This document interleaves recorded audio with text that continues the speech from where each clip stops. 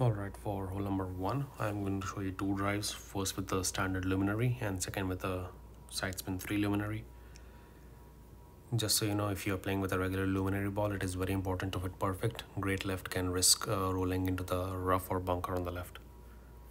At P2 max rest using the katana, you'll have the bullseye just before where it clips the rough, then swap to Luminary ball, 2 right spin and max top spin.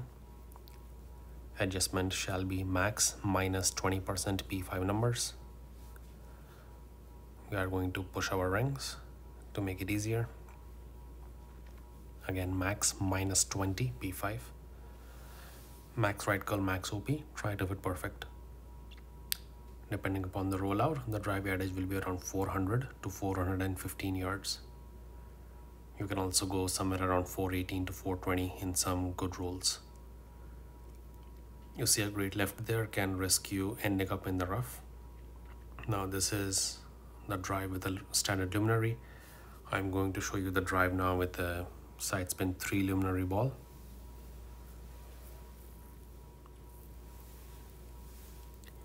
Setup will be the same at P2 max rest, bullseye where it just clips the rough. Right there, swap to toss spin boost ball to apply all right spin and full top spin. Then swap to the Shuriken ball. Once again, adjustment max minus 20% P5.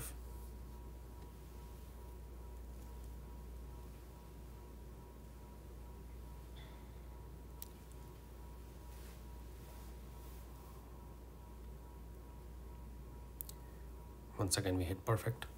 Great single great rights are okay. And using a side spin 3 ball, you will safeguard yourself against a great left. And this time we get a better rollout. 415 yards. From both the drive yardages, the EB will play the same. Max minus 40% power 4 ball numbers. EB school toss spin method. Measure your club at the pin. This one I estimated to be around 65% slider, and I believe for 11.8 I adjusted 5.1 rings. Try to find a spot where you do not have any glitchy areas. Ball guideline going 1 green square through the hole since we have a headwind. Again, max minus 40 power 4 ball numbers. Then center and hit perfect. And this is a nice way to start off our final round.